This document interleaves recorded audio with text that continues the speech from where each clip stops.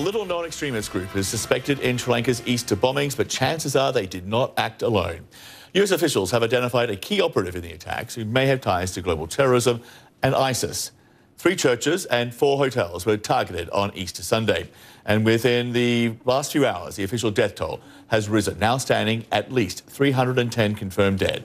And the government has announced Tuesday will be a day of national mourning. With dozens rounded up and arrested, a state of emergency has been declared, and the government has made an official apology for failing to act before the attacks, even though it had multiple credible reports from intelligence officials in Sri Lanka, India and the US. Well, for the very latest, CNN's Will Ripley live in Colombo this hour. So, Will, it seems in terms of government screw-ups, this one is beyond colossal. The intelligence was right, the system totally failed.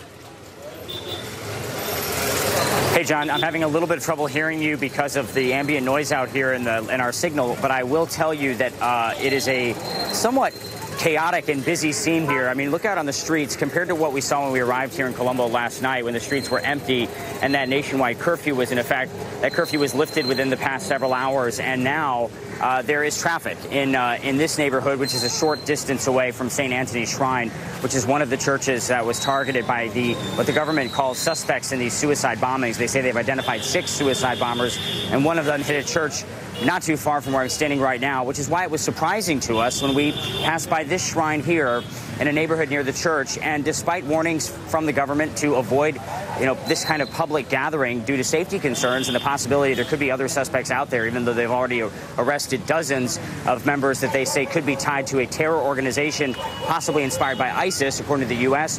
But these people are unafraid. They are here. They are praying for the more than 300 people who were killed in these horrific Easter bombing attacks that sources say bear all the hallmarks of international terror. Tonight, a state of emergency in Sri Lanka and a race to track down a terror network before it strikes again.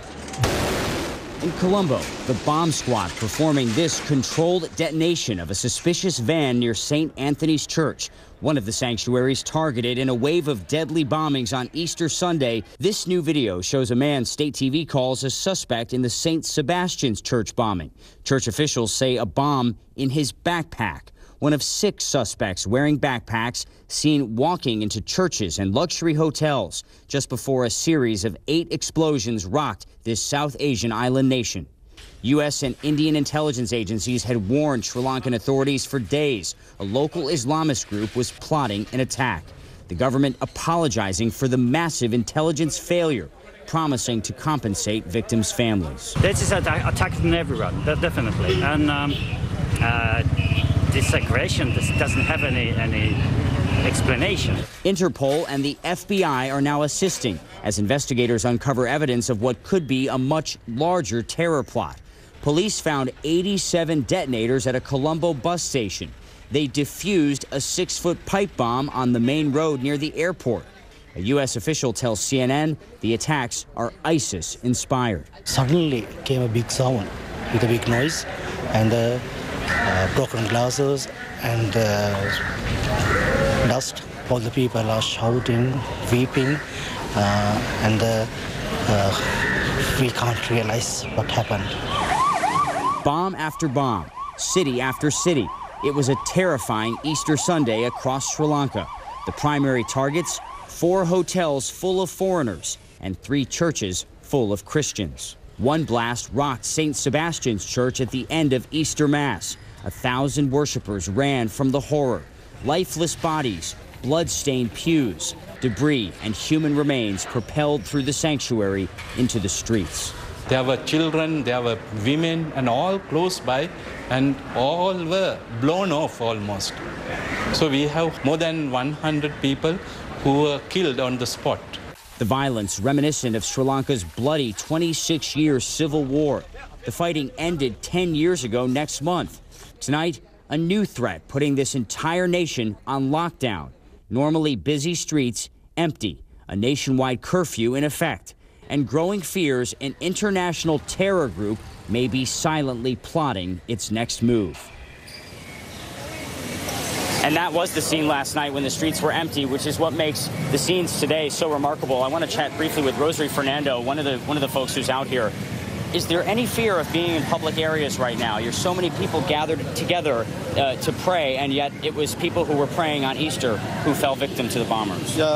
Many people are died on that day, on Sunday, morning mass. So more than 220 people died on that. Are you afraid? Are you afraid to gather here in public? Yeah. Are you fearful of gathering in public? Gathering in public, okay. Otherwise, today, the Tuesday, we are mourning the dead peoples. Yeah. We are praying for that one. Rosary, thank you very much. Okay, so obviously people out here, John, gathering despite the fact that they have been warned by the government that there might be more suspects out there, but they say they need to be here to show their faith and solidarity with those who were killed. Will, thank you. Will Ripley there live with the very latest from Colombo. Thank you, Will. To Washington now, and Bob Baers, CNN's intelligence and security analyst and former CIA operative. So, Bob, before this weekend, this local terror group, NJT, best sort of known for mouthing off and vandalising Buddhist statues. Now there's this new reporting from CNN's Barbara Starr, amongst others. The US believes it's identified a key terrorist operative in the attacks in Sri Lanka and has initially concluded that person has connections to international terrorism organizations, including ISIS. This is according to 2 US officials. Is there any way these guys in Sri Lanka could have made this jump from, amateur hour to the big leagues without the help of ISIS or Al-Qaeda? No, there's absolutely no way. They needed help. The group is too small. It was well coordinated, 6 bombings, and one of them involved 2 suicide bombers. All the detonators went off, as far as we know. The explosives were full explosions and so forth. And it was just too well coordinated, too professional to be anything other than a group like Al-Qaeda or the Islamic State. They could not have done this on their own. That then leads to the question, just how big is this threat from ISIS? The Trump administration about a month ago was dancing on the grave of ISIS when US-backed forces liberated the last piece of territory controlled by the terror group. I want you to listen to the Secretary of State, Mike Pompeo, speaking on Monday. Here he is. We've taken that threat down substantially. The destruction of the caliphate was important and it mattered, and the takedown of these threats from other geographies as well. But sadly, this evil exists in the world. So I guess the issue here is, what is your definition of substantial? Well, he's misinformed, or just propaganda. I mean, this group, anybody who knew the Islamic State or even Al-Qaeda knew that they were going to strike out somewhere else at a soft target. They weren't going to die with the caliphate. There are franchises out there. It's an ideology. It continues on, and as long as there's conflict in the Middle East, this group is going to be around, and you can completely wipe them off the map in Syria and even Iraq, and they'll still exist in various parts of the world. We're hearing from the far right, especially now that these were Christians attacked, apparently with the help of ISIS or Al-Qaeda rather. The leader of France's National Rally Party, Marine Le Pen, tweeted out, "My thoughts are once again with the persecuted Christians around the world." She said those who died on Sunday were targeted for their faith. Over at Fox News, the headline at .com reads, "Sri Lanka Easter massacre highlights how Christian persecution is on the rise across the world." But do the numbers actually support that claim? I mean, because overwhelmingly the number of terror victims are Muslims. Oh, absolutely. There are hundreds of thousands of them died in Iraq and Syria, and then you have Christ Church as well. So I mean, it's very few churches have been attacked. Le Pen has forgotten Paris was just an attack on a concert. It had nothing to do with Christianity. It had to do with the West.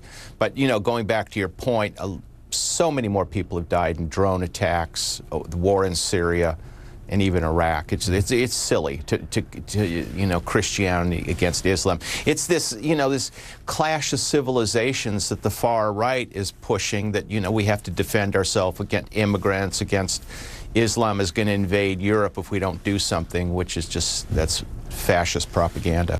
I guess more immediately, the concern is how, despite repeated warnings, the Sri Lankan government simply missed this. They're unable to stop it. Listen to what one government minister told CNN's Ivan Watson. It's a shock to the whole country, but we will also apply shock therapy to ensure that terrorism will be eradicated. Yeah, he said it was a shock to the whole country, but here's the thing, it didn't come as a shock to everyone, not even close. Intelligence services in India and the US told Sri Lanka of the threat in early April, officials said. One memo compiled by Sri Lankan security officials was so specific that it even gave a list of suspects in the run-up to the holiest day of the Christian calendar. The warnings actually increased in frequency and urgency. Take a look at the April memo. It details the house number and the cross street where the group's recruiter could be found and the times he would be there. I also have reporting from the New York Times that there was evidence of a growing Islamist threat way back in January. Police uncovered a huge stockpile of weapons. How can such precise information be out there and not acted on? Well, it's going back to the Sri Lankan government is still suffering from the civil war, and there's still ethnic divisions there, and you know it's been on the verge of the civil war breaking open again, and the police services aren't sharing information. I mean, that's why the Islamic State, if in fact they were behind it, picked Sri Lanka, knowing that they could move a lot of people in and recruit a lot of suicide bombers, and it wouldn't come to the attention of the government. Harsha De Silva, who serves as a minister within the Sri Lankan government, told CNN this attack was not the result of bad intelligence, but rather what we have here is a failure to communicate. It was not a failure of the intelligence apparatus. It was a failure of implementing what had to be implemented.